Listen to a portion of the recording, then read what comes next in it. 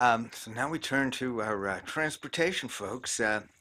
Ms. Anderson, you ready to go? Oh yes. Thanks for being here.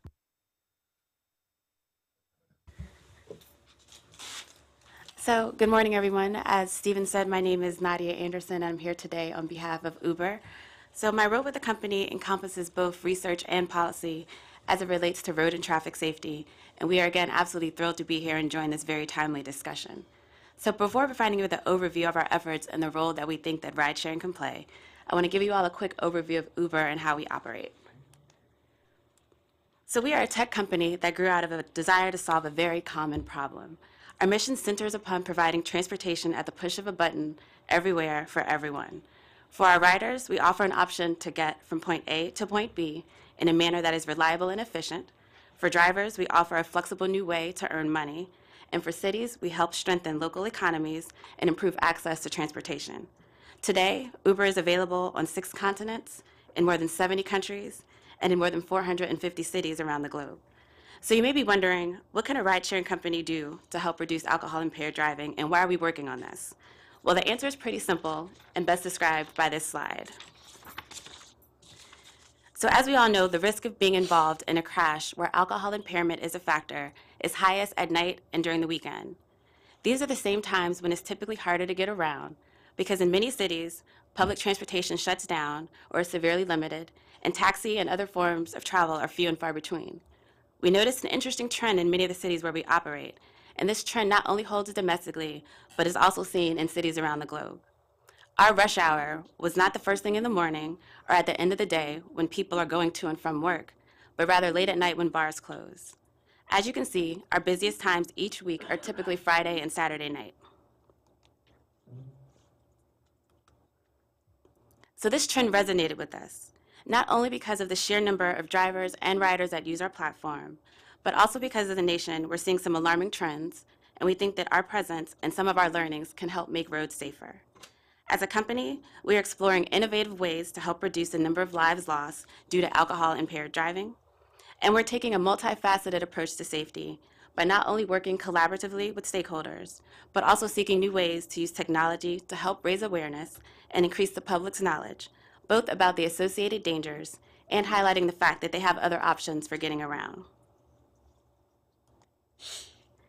Now, drunk driving remains one of the most prevalent causes of road traffic death or severe injury. And while we've made great progress through enforcement and educational efforts, the numbers of lives lost are far too high and, as we know, completely avoidable. Now, the stats do not reflect a complete lack of knowledge or understanding, but for years, people have not had another option that was readily available to help them get around. And we think that being able to push a button and get a reliable ride in minutes, regardless of the time or day, can help change this. So simply said, with more options, we think people can help shift their mindsets and drive them towards better and safer choices. And this is essentially our North Star and the foundation that guides our approach and our efforts within this space. So our efforts are rooted in our partnership with the Mothers Against Drunk Driving. Now, as you all know, this organization has worked tirelessly for decades to help make roads safer. We started our partnership in 2014 and are proud to serve as their official designated driving app. Together, we've made great strides in encouraging people to get home safely by using a designated driver. Now, we know that awareness campaigns are effective and have worked both at the national and at local levels with members of the law enforcement community and other safety stakeholders to make sure folks know that they have options and they do not have to drive after drinking.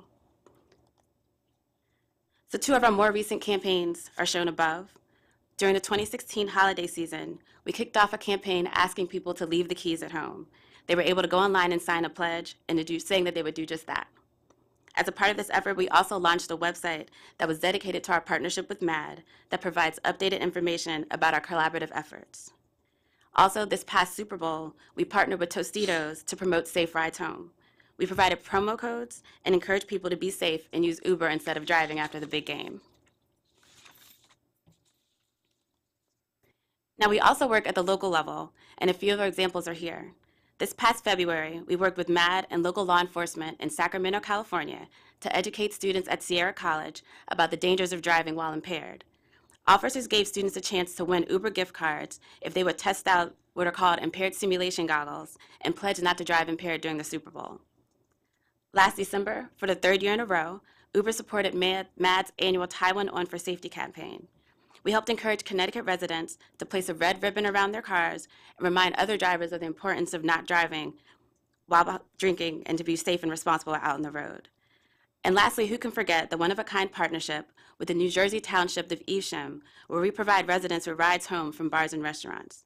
Since this program's introduction, Evesham officials have seen a dramatic reduction in drunk driving fatalities and last reported an 83% reduction in DUIs year over year.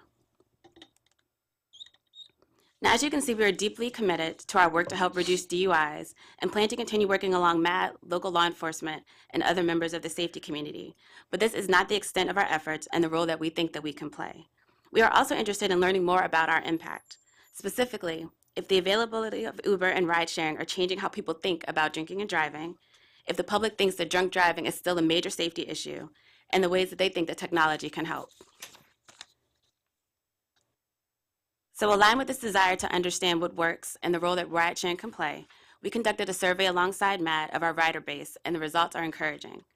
The survey found that nearly 80% of riders say that Uber has helped them personally avoid drinking and driving, and that Uber was their top choice for trips when they've had quote unquote too much alcohol to drive, compared to other options such as public transportation, taxi, other services, and walking. However, it is important to note that we do not think these shift in mindsets happened in a vacuum. In fact, we believe that is largely due to our collaborative efforts with MAD and the work that we've done together to raise awareness about the alternatives. Another part of the above change in perceptions is the fact that we're able to provide a reliable ride when people need one. Now, we acknowledge that ride sharing is still relatively new and that the body of research on the various impacts that ride sharing can have on alcohol impaired driving, be it measured by DUI arrests, alcohol related crashes, or road traffic fatalities, is sort of still evolving. There have been a number of studies on the subject that all look at various factors and employ various methodologies for understanding the relationship between the two. Now, hopefully more studies like this are on the horizon, and we're interested in exploring if there are other ways that we can work together to better understand the ways that ride sharing can help. In the interim, what I can say is that we're grateful to provide a transportation alternative that can help people get around safely, and we think that more and more people are recognizing that Uber is an alternative to getting behind the wheel after drinking. So I want to close with a reminder of the number of deaths due to alcohol-impaired crashes in 2015, 10,265. This is the equivalent of nearly 22 Boeing 747 airplanes. Uber plans to continue to work with the safety community to help reduce these numbers. In the past, we've used social media, we've launched awareness campaigns, we've provided promotions and discounted rides. In the future, we hope to do more. As a tech company, our efforts are rooted in data, and we think that technology and innovative approaches to reducing dangerous behaviors can also help. We know that many of you in the room have a long history working on the issues related to road safety, and also think that our presence, our activity, and our approach within this space also has great promise. We believe that by working together with safety organizations, stakeholders, and governments alike, that we can help tackle some of the biggest challenges that we face on the roads today. We're committed to being a part of these efforts moving forward, and while we know we won't get there overnight, we're happy to be a part of this conversation. And with that, I would like to thank you again for the opportunity to be here, and I look forward to any questions you may have at the end. Great. Thank you very much. That's fascinating.